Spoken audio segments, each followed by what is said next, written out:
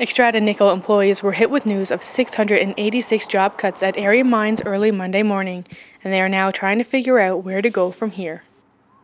I think the employees themselves are kind of shocked still. It's going to be a shock for everybody for a little while, I think, till it sinks in.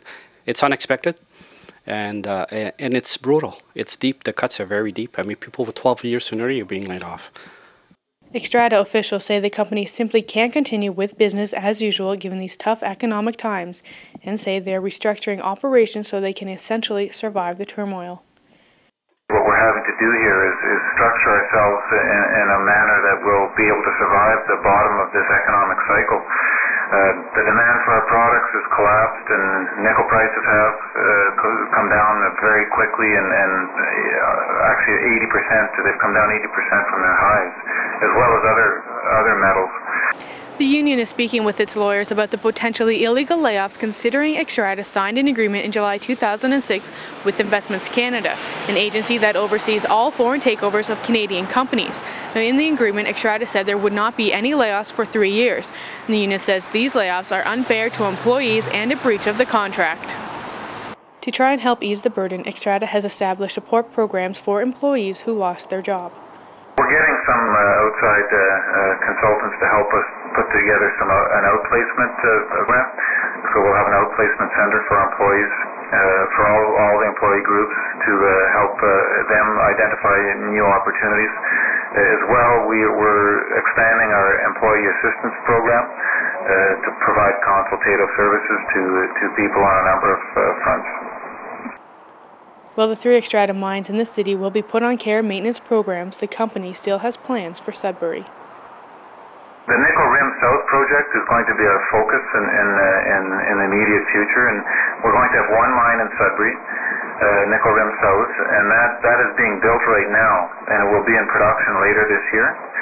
And we've retained approximately 350 employees, and those people are going to work at that mine, and they're going to be a part of building it and developing it and getting it going. So, that's already happening. In addition, we had a second mining project called Fraser Morgan, and that's a smaller mine, and it's not as robust financially, but it's not viable in this climate. So we've had to defer that project.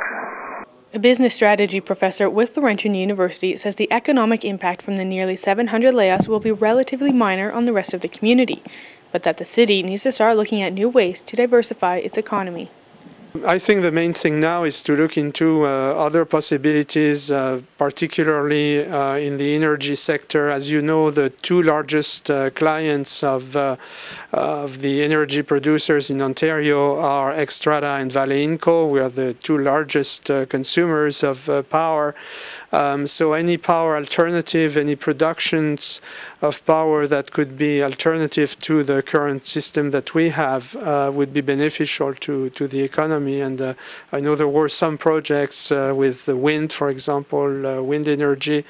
Other forms of energy production also could be ways of diversifying our economy and getting into the green energy kind of economy. And that's certainly one of the new ways where Sudbury can be successful and innovative.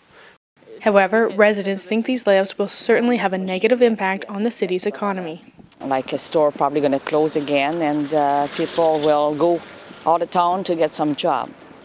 Growing up in Sudbury, working here in the mining industry, Sudbury is pretty much driven by its economic ties with mining, and unfortunately it's going to suffer the same fault when there's a lot more people laid off. I mean, it's tough right now for everyone. There's no jobs out there, and Sudbury is definitely going to feel this economic recession for sure.